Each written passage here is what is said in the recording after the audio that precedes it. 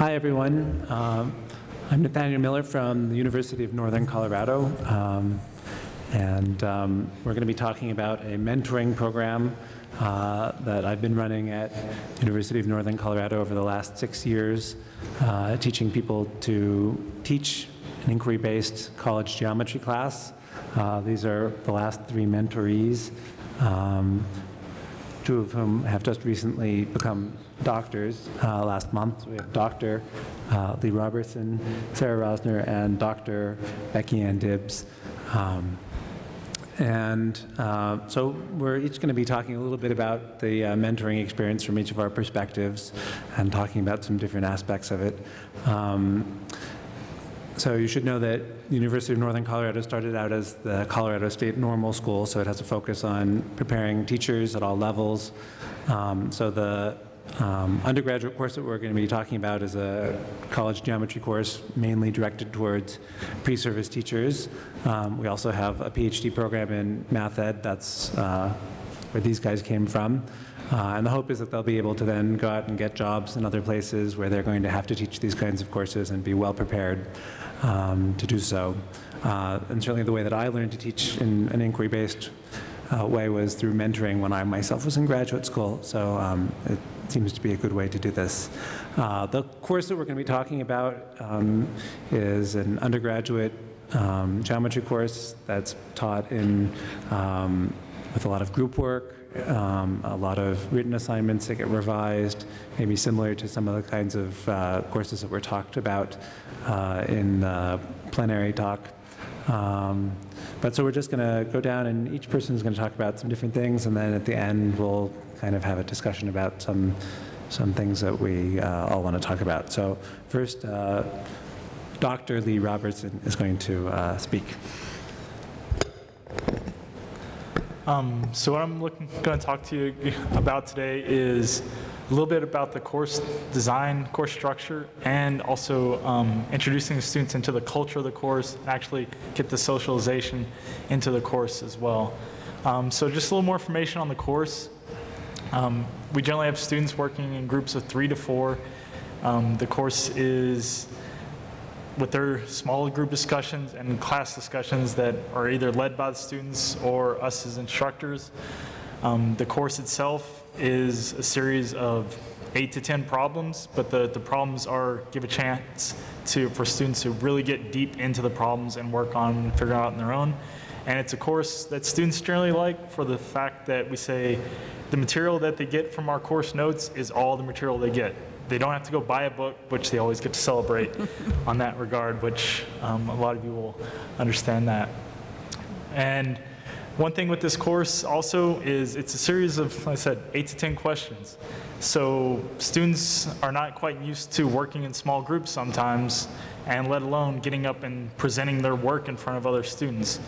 So as an instructor, we really have to work on bringing the students into the culture of the class and also the culture of mathematics, because how often for students is algebra or something very similar procedural is their only understanding of mathematics. Think, I just follow this series of steps and this is what mathematics is. Things will just come out and work nice if I pick the right step or right algorithm, right formula to work with. And this is a completely different, unique experience for them, a new experience that they are unfamiliar with. And so really setting up those expectations, letting them know that, hey, math is a creative subject that you can really work on. And like some of these questions that we ask are just starting with basic axioms and say, okay, what can you build from this knowledge? Mathematics is something you can actually build new knowledge from, and that shocks a lot of students actually, which is kind of strange thinking we've had so many years of some math and thinking that, hey, you can actually build new mathematical knowledge. So really working on that, like math is more than just a set of procedures and steps, works with that. And also managing the frustrations that comes out of sometimes you don't know the answer and you have to talk and ask about it. It's something that the unknown is very scary for some of them, so let them know that it's okay to work with that. But there's many problems that do come up with this. some that you'll find out as instructor, and Sarah's going to give you a little bit more detail on some of those problems that you might encounter that first time you really start working in this inquiry-based instruction.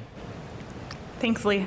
So I wanted to talk with you a little bit about getting started with IBL. For most of us, this was our first time teaching an IBL course, and so things were a little bit different. So I remember sitting down with the notes and trying to work problems so I could essentially build my content knowledge. Because for me, I hadn't had geometry in a while, so it had been a little daunting getting started. And I also went through and read, so each of us wrote a paper at the end of our mentoring experience. So I went through and read papers that other people who had gone through this program had written, as well as I talked with Lee. And so as I read through these papers, it pretty much just said, sometimes we wrote down the questions that Dr. Miller asked, and it didn't necessarily help a ton. So the mentorship was actually a pretty wonderful experience because we had the chance to kind of start small and build our way out. When we first started the mentorship, I mostly acted like a shadow. So I followed Dr. Miller, I listened to what he said, I saw how he interacted with students, and then I took notes and asked him questions after class. After each class, we'd typically have a debriefing session. Somewhere along the way, we taught a couple lessons and got some feedback. So I remember being pretty fortunate to have both Dr. Miller and Lee in the room. So I got double the feedback, which was quite wonderful. We also had a chance to start off by reading the comments Dr. Miller had used. So in this class, there were two types of assignments. One of the assignments was an informal assignment.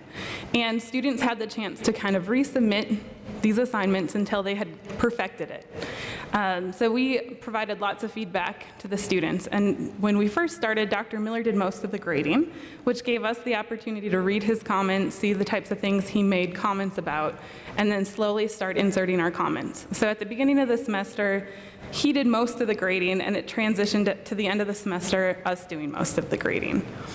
And I think this was a really nice way to sort of get us prepared, because in the spring semester, we actually were responsible for teaching a class. And so it sort of worked in the reverse. We still were responsible for all of the grading, except we taught most of the lessons, and an occasional few Dr. Miller came in. So we could see how he interacted with our students, as well as things that he maybe had done in terms of pacing.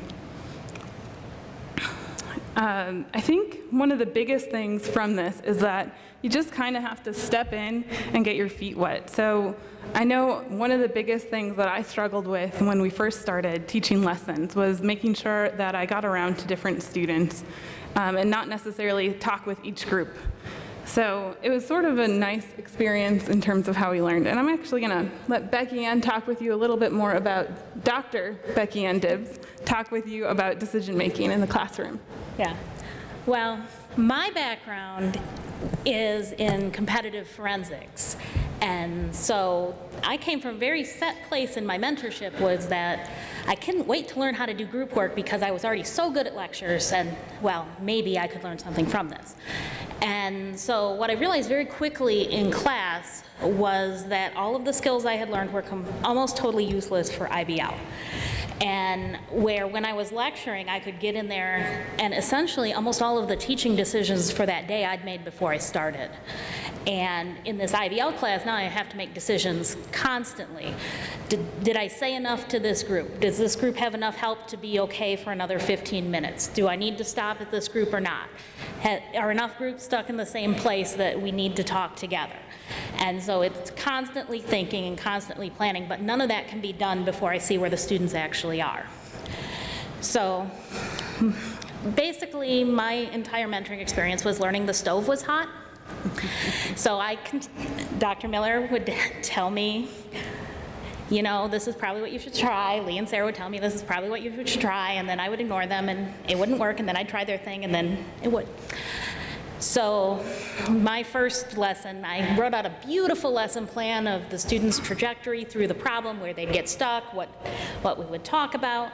And sure enough, I had predicted where they got stuck the first time, about as far in, and then I misread my lesson plan, launched into a beautiful, coherent discussion of something they were going to get stuck on about an hour and a half from that. Didn't work. Fortunately, what I learned about teaching, especially coming back the next day and starting over again in IBL, is that it's okay if I'm not perfect. And the students are remarkably resilient to it. That while I was really helpful to bail them out, to manage frustration and sometimes to get groups talking to each other so they could move forward, I wasn't the central part of the process.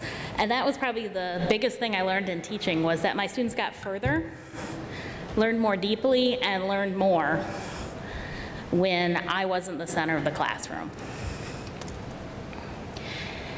But I think ultimately, as far as learning to teach in this kind of project-based, inquiry-based learning, the only way I was able to learn to teach it was in an inquiry-based way. Is this my, oh, okay, good. Say more about what you mean by that. So,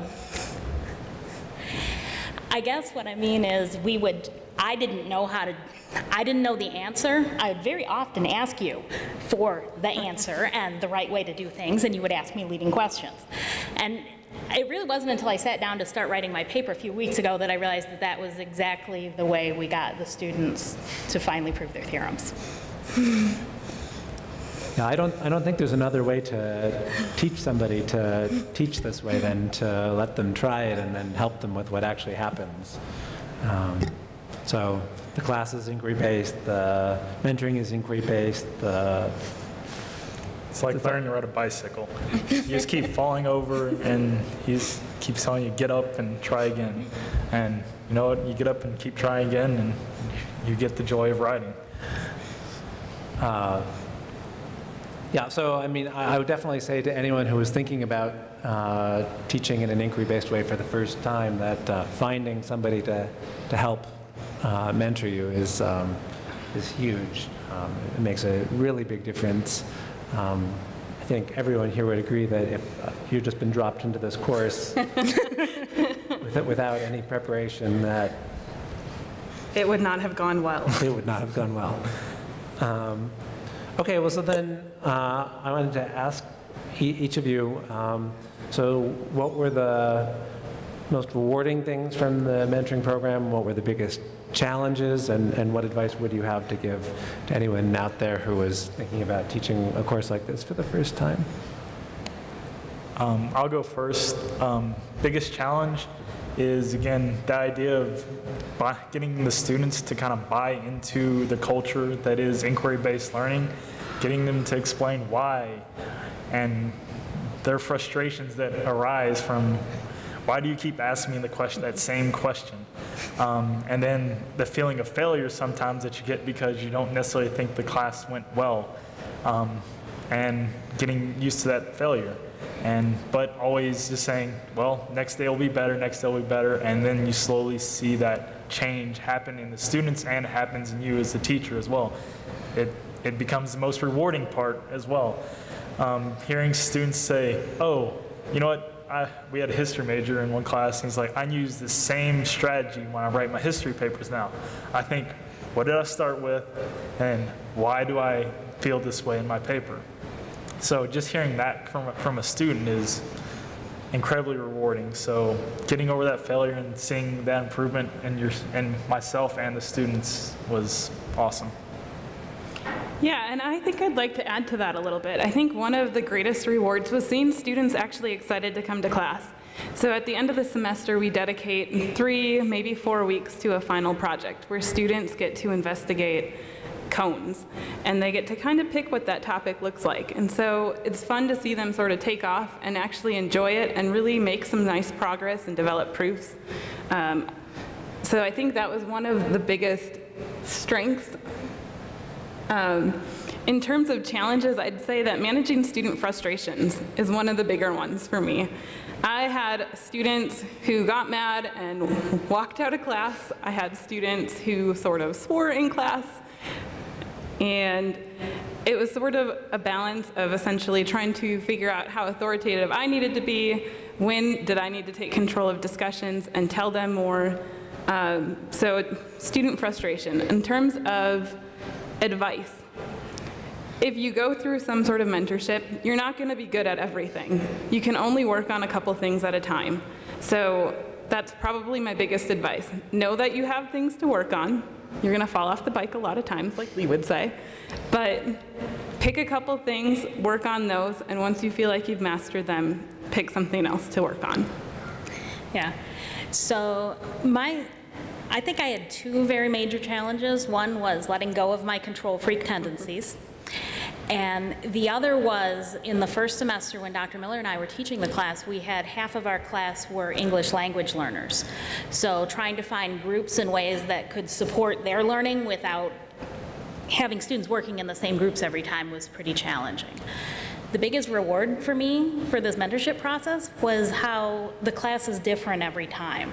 So each semester we're in there, the students learning things in different ways, they're presenting different solutions, and they take different paths through the problems. And in fact, in the cone project Sarah mentioned, one of my groups last semester chose to do a project that Dr. Miller had never seen before. So even as many times as he's taught it, students can still surprise us, and that was something I really found exciting about teaching this class. Yeah, I would say that one of the great things about inquiry-based teaching is that when you do have a different class, you can't do it the same way. We had lots of different kinds of classes that actually both Lee and Sarah have gotten to teach the course again after they did the mentorship. So they've taught each, I guess, the course taught it with me twice. Taught it, watched me teach it once, and then taught it themselves twice. And I don't know, do you guys have more comments about the differences between different classes and how you adapt? Of course, but one thing I wanted to say was that it's a feature. It's not a bug that you have to do it differently when you have a class that's half English students from Thailand, which we suddenly had because our university has an exchange program with a university in Thailand, or Sarah's giant class that had some very, very frustrated students in it because of their personalities. They were just, or the class that Lee was in that had half minors who were from all different subjects. Well, that's actually one of the best features, because you could teach the same class, I don't know, 5-6 times, and it seems new every time. And it also makes it's also fun to be like mentally challenged when you teach. I mean, how many times, if you've been up in lecture, do you feel like you're just kind of going through the motions? But when you're actually in there and like asking students questions and hearing new questions or new ideas that you maybe never thought of before, I mean, that's super rewarding. That's exactly why we love math, is because new ideas keep popping out from people just looking at different angles. So, did you actually think that when it was first happening, when you were in charge of the class? After I wanted to pull my hair out a few times. Yeah. After mentally drained, but and frustrated, but you step back and you look back at the experiences and you're like, yeah, that was good. But I think the other advantage to having taught it twice, so I had a class of about 22 with frustrated students, and then I had a class of about 10. And my class of 22, that was when I was working with Dr. Miller, and my students were mostly secondary majors. So their background was a lot different than my spring semester this past year, where I had 10 students who were mostly math minors. So their needs were a little bit different, and I know that pacing had to be different because we sometimes had to spend more time in the beginning trying to establish some of the norms. I know for myself, when I was working with Dr. Miller, one of my struggles was getting around to the groups in a timely fashion, or rather not going to some groups. And in my class of 10, I found it a little bit harder to have group discussions, which was something I had worked so hard to facilitate in the previous year because I had more students and there really wasn't an option. In fact, I kept telling myself, because this came from Dr. Miller, if you have to tell 2 groups, then you need to have a class discussion. But when you only have 3 groups, my mentality sort of shifted to, well, I can just talk to the 3rd group. So that was one of the differences that I noticed, and that had to do a little bit with students and their abilities, as well as me and struggling through things. But on the really bad days, I could talk to Lee or Becky Ann or Dr. Miller, and so the support system was really a vital piece for me, because Lee needed to remind me a couple times that it was going to be okay.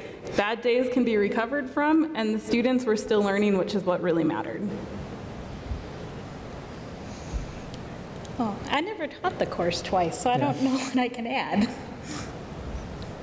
Well, so here's a follow-up question. As you guys were talking, has this experience changed your other teaching? You've had to teach a lot of other courses since then.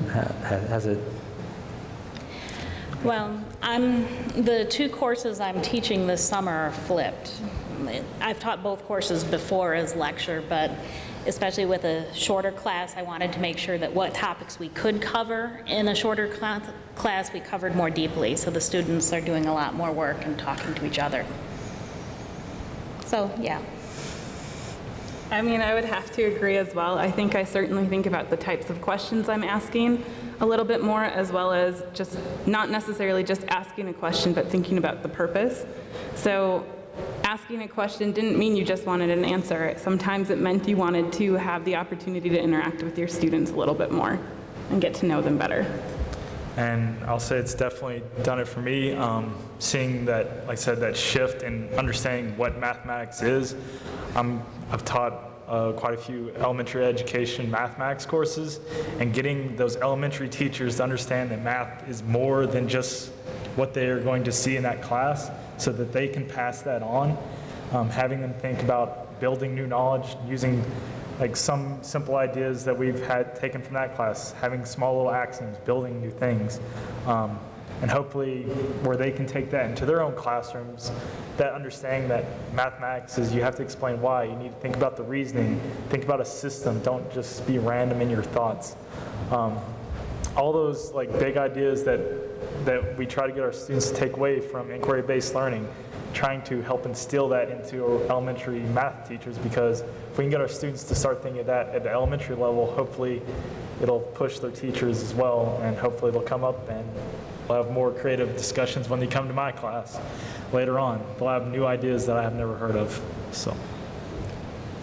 Okay, well, great. I just wanted to mention that the notes for these classes, if you're interested, they're both published in the Journal of Inquiry-Based Learning in Mathematics. So if you're interested in seeing more of the materials that we used, those are there. And I think at this point we'll open up for any questions from anyone in the audience. Hi, thank you for the panel.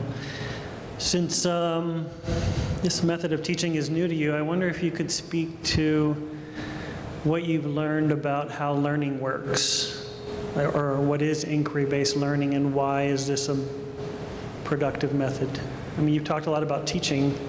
I guess I'm trying to help understand why you're making these teaching decisions that you're making. What have you learned about how learning works in an inquiry-based classroom? I think for my students, where they did their most learning was in their revision.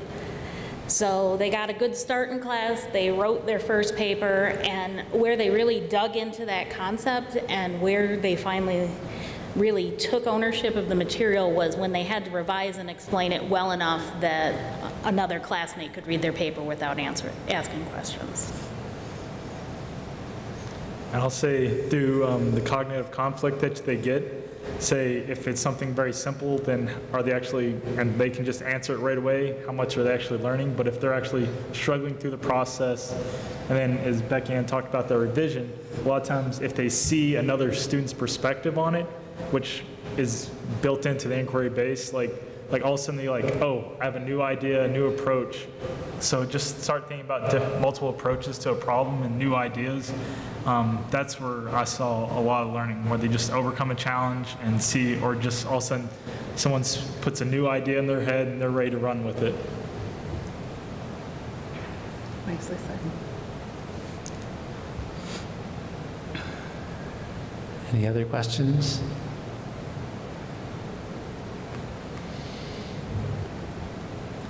Well, I wrote down a lot of questions, but one, I was wondering, one of you mentioned sort of building your own content knowledge in this area while being mentored and teaching this, and I was wondering if the rest of you had similar experiences and how you approach that as the mentor and as the mentee, building your own content knowledge of geometry when it may be something you haven't done in a long time.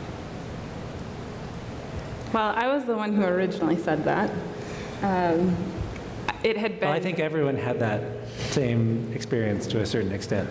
Yeah, Sarah was kind enough to warn me about that, so I wound up going through the problems for the classes in the summer and then, you know, cornering her and asking her questions and whether or not I'd done it right. So Sarah was nice enough to, you know, help me with the revision process my students eventually had to do.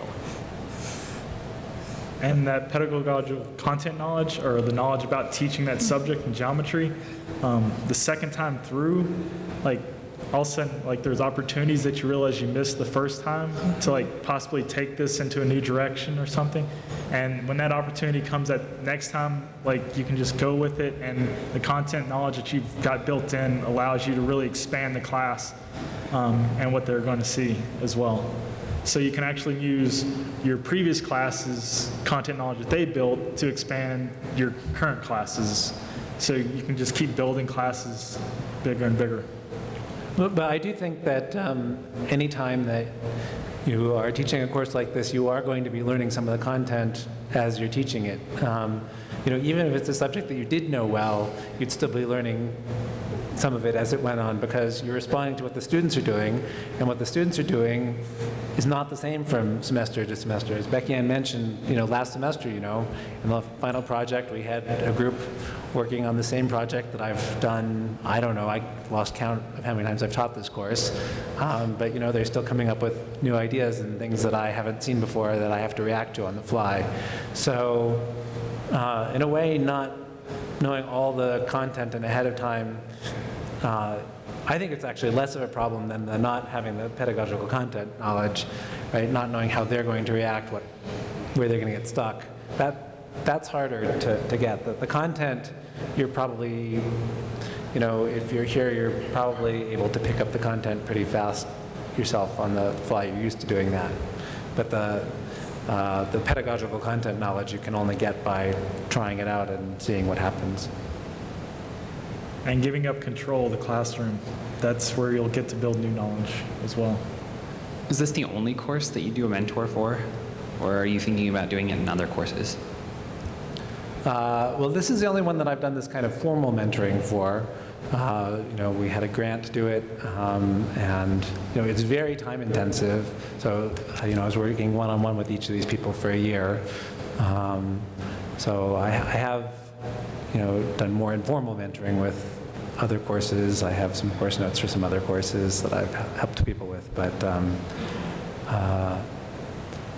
you know, I think if there's any kind of course that you're looking to teach, there are people here at this conference probably who would like to help you out with it. So whatever it is, there's probably somebody who's done it. Okay, well, thank you all very much. It's a pleasure being here. Thanks, guys.